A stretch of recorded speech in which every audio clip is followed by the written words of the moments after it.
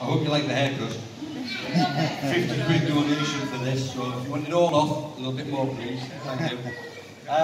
So my life, my testimony, great childhood, great life, summer holidays, skiing holidays, very middle class, lovely, fantastic time. Went to university, got my degree, it was only a 2-1, I'm not as clever as some of you people with firsts and that. Met the ex-wife, 2 wonderful kids, life was fantastic. Then one day it all fell apart, and that's when the demon took over. Self-medicated, drinking to sleep. There'll be people in here probably won't admit that they've ever done that or admit that they do it.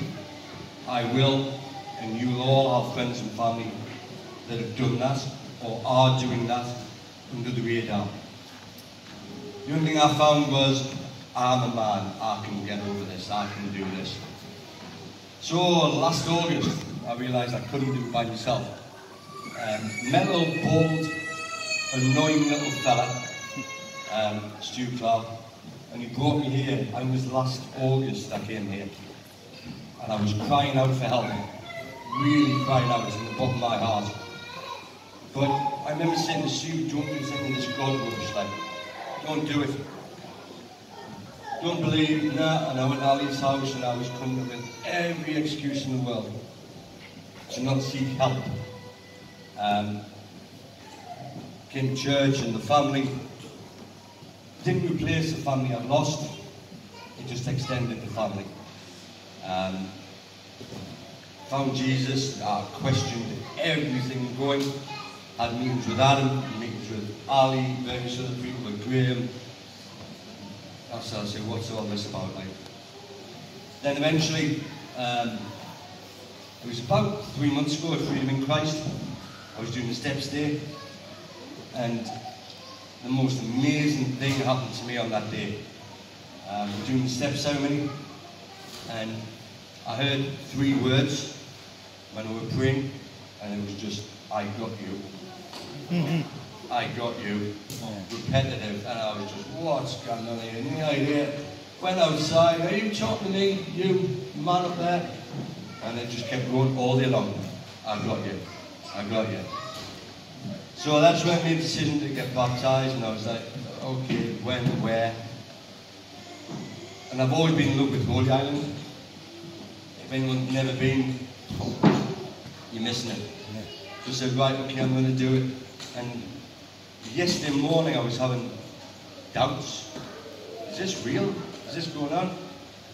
I went to St Mary's Church and had a prayer.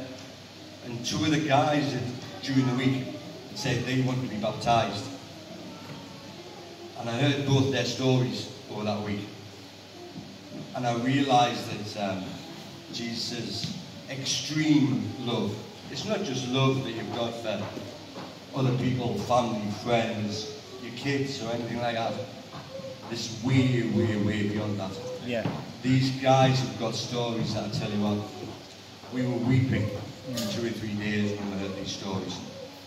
I'll tell you a little bit about one guy. His brother put a prayer note on the Holy Island 12 years ago for him to come back from Afghanistan. 9 years ago, Friday gone, he was blown up by an IED, and 5 of his friends died. And he was on the walk with us guys. And I was with him on Thursday night, and we prayed for the guys that set that bomb. Which is quite moving when you can pray for that extreme, extreme love and grace that he's found and that I've found. So yesterday was quite emotional, getting baptised, those were there, Adam, lovely Hannah coming up, the Nichols were there, the trees were there. But it was with those people and with Christ's extreme love that I felt yesterday. They really did hit the nail on the head. And that's me.